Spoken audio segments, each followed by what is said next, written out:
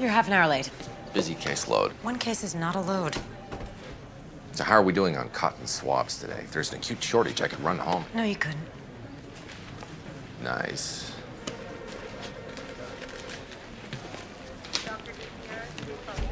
Hello, sick people and their loved ones.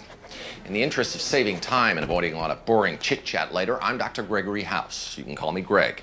I'm one of 3 doctors staffing this clinic this morning. Short, sweet, grab a file. This ray of sunshine is Dr. Lisa Cuddy. Dr. Cuddy runs this whole hospital, so unfortunately she's much too busy to deal with you. I am a board certified diagnostician with a double specialty of infectious disease and nephrology. I'm also the only doctor currently employed at this clinic who's forced to be here against his will.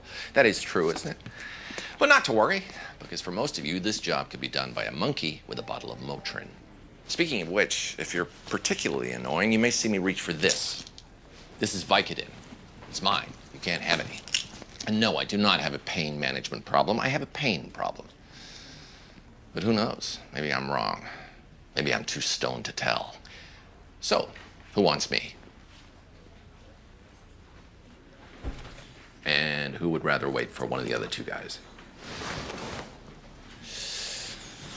Okay, well, I'll be in exam room 1 if you change your mind.